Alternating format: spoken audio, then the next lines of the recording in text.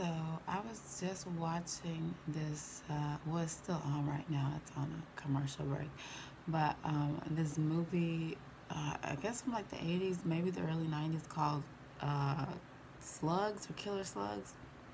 And I was just like thinking, um, well, in the movie, they realized there's killer slugs like in the town's like water supply and like living in the sewer, and the one guy is trying to like warn everybody that you need to do something because there's these man-eating killer slugs that are like I guess gonna like take over the town, and nobody will listen to him.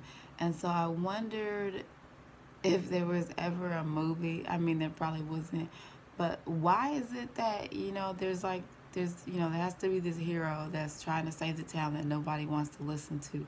Well, I mean, I would just be like, well, okay, I warned them, I did my part, and get your family or get yourself out and just leave town. Just let them fend for themselves. Maybe like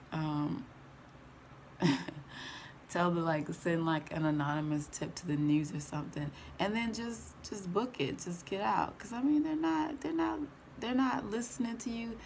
So I mean, if you stay there, you have a chance of being eaten up by these slugs. So just why not just leave? Stop trying to play a hero. Stop trying to save everybody. Just get out, basically.